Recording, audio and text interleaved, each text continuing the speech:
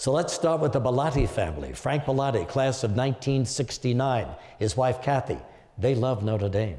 In fact, the Bellattis found a way to share their love for Notre Dame in an absolutely incredible way by making it possible for an entire family to benefit from a Notre Dame education, the whole family. It's really a wonderful story. Just watch.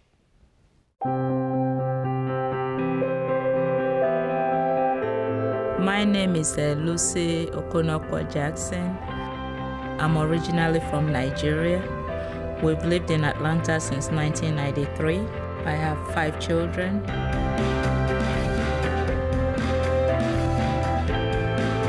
3 that have graduated from Notre Dame and 2 that are currently students at Notre Dame in Atlanta. We met Mr. Frank Belatti that became a family friend to us when he built his 100th Habitat home. I got involved with Habitat because for every company that I had ever been associated with, I chose some kind of a social venture that we could align ourselves with. And at that time, we were the first and largest international corporate sponsor for Habitat because we committed to build 100 homes. We were the 100 Habitat home that he built. Because of Habitat, we were introduced to this family, and then the power of education became the next big idea, and I realized over time that Lucy was so intent on giving her children a great education. And since then, he's been a part of our lives, and we are just forever grateful to him because he also introduced us to Notre Dame. When I came to Notre Dame, my parents both worked, but even with the 2 of them working, they couldn't afford to send me here. So I worked and applied for loans. I understood the challenge that it takes to have someone come here. I also realized the incredible benefit of being here. They are going to take the bar in Georgia. Okay. After I left, I thought, you know, one day I'm going to try to make it possible for somebody else to come here.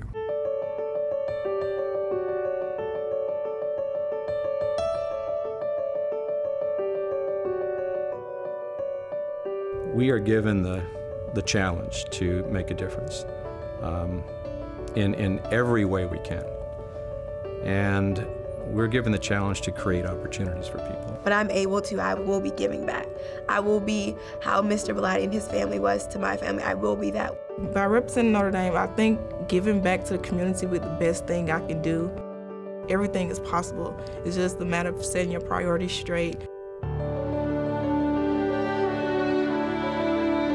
To the university benefactors, I say thank you. I say it's hard to put in words the value of your gift. There's the financial terms that you've given as a benefactor, but it goes beyond the finances. I think you changed lives. I feel extremely blessed to have had the opportunity to go to Notre Dame, considering I come from a low-income family. My mom, she'd worked so hard, and all 5 of us went here. I wouldn't be who I am without her. She's like everything I want to be when I grow up. I am very grateful to the Almighty God and to the many people that have made it possible. I think Notre Dame's opened a lot of doors for me, and it's a great opportunity. Every time I go to the front door of their home, I remember putting that door on that house. And I thought about the family walking through that door, having their own home. And I think the door here at this university was open to them, and that, in a way, Notre Dame has opened doors for them and will continue to do that all their lives.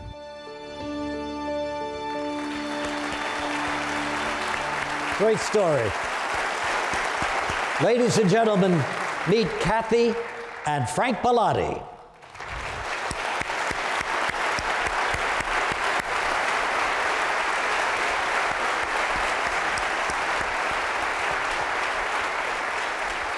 Hi, Cathy. How you doing? Good. Hey, Frank. Come on, have a seat.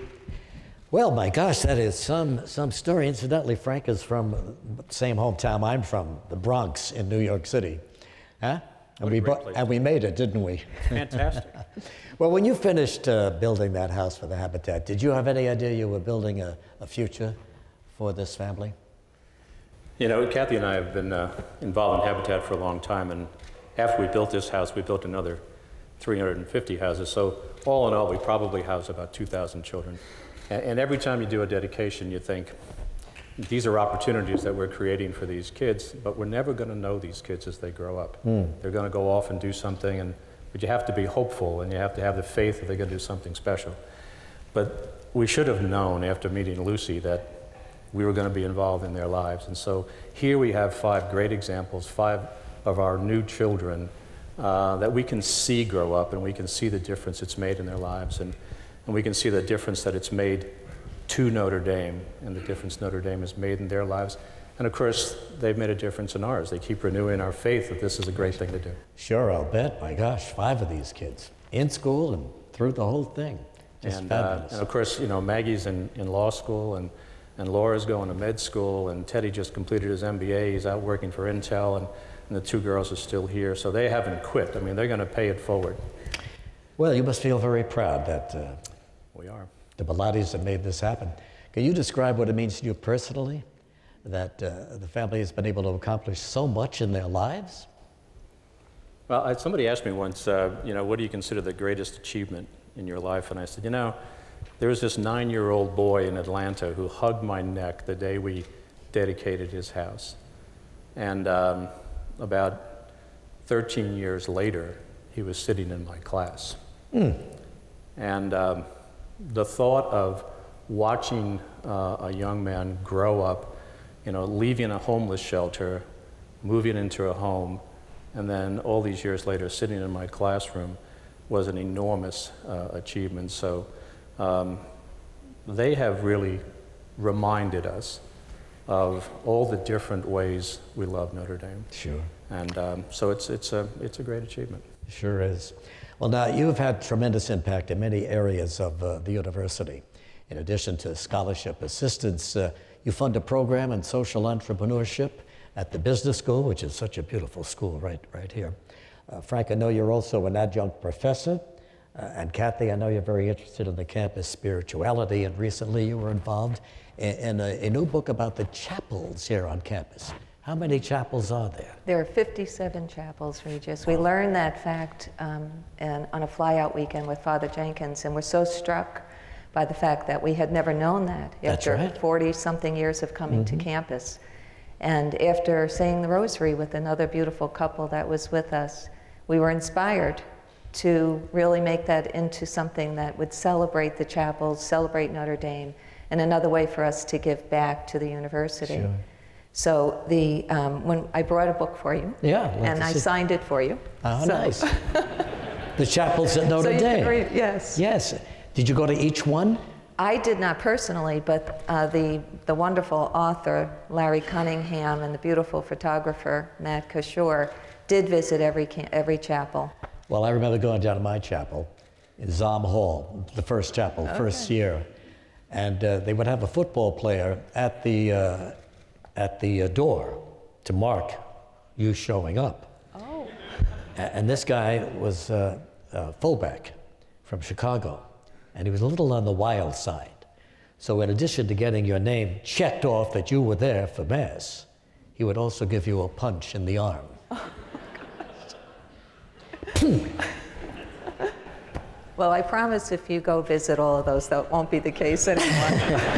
Delganda's gone. He's no longer there. But thank you. It's a lovely book, The Chapels of Notre Dame. It's well, great. In addition to celebrating the chapels, it also, I think, really speaks to the legacy of those people who came before us. And as a result, we're able to visit all those chapels and have it as part of our daily life here at Notre Dame. What would you like your legacy to be here at Notre Dame, you two? Well, I had at the end of my class, at the end of every semester, I say to the students this little benediction: "You are a song we sing to a place we'll never see. You are a poem we write to a world we'll never know.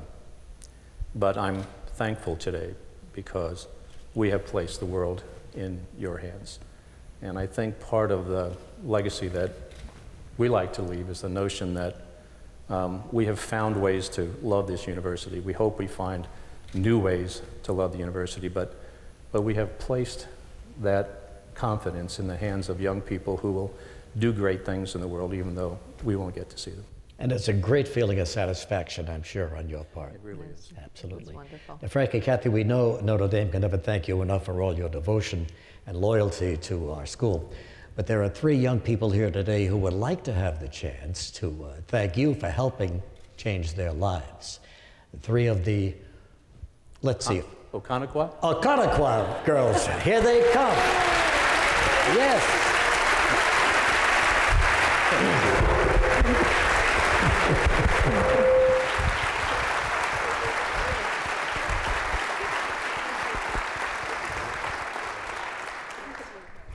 How you doing, ladies? Regis? Little kiss? Something? Forget about the Bellattis. I'm here. Congratulations. It's really a great story. But first of all, tell us your names. Who's who?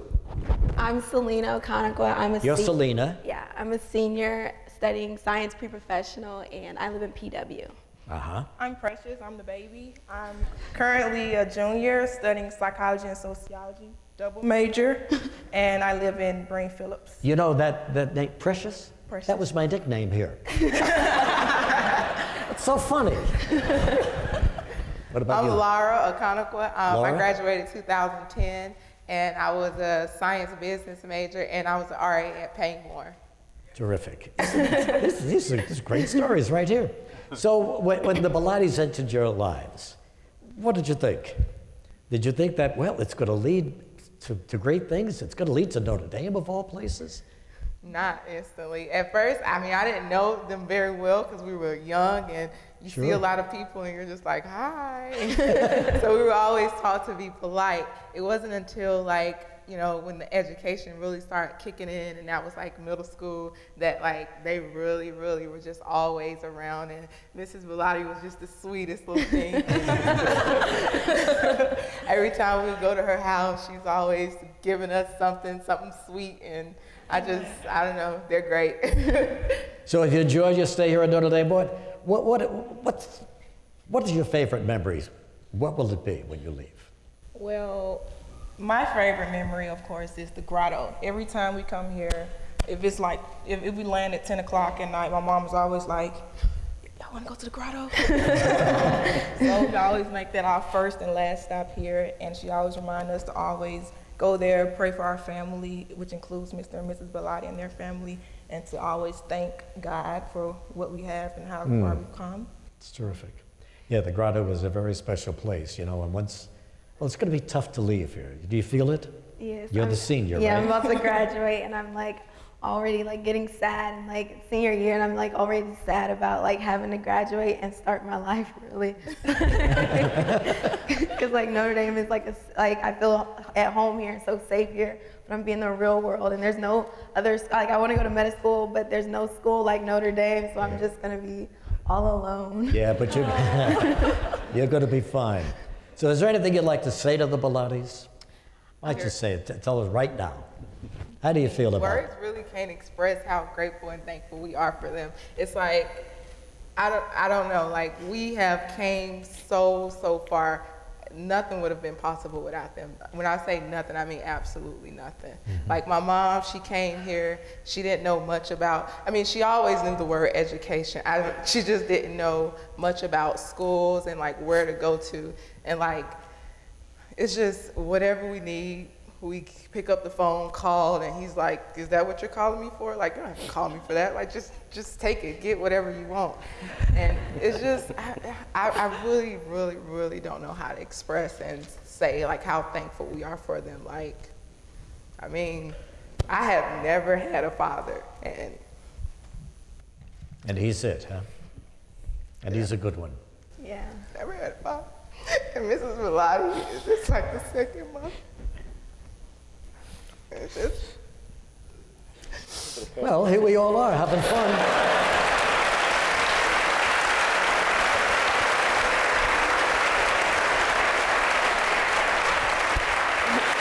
We cried. We laughed. We lummed. Really proud of you. Very proud of you. And so proud of you, Frank. Thank you. Cathy, thanks. Thanks so much. All right.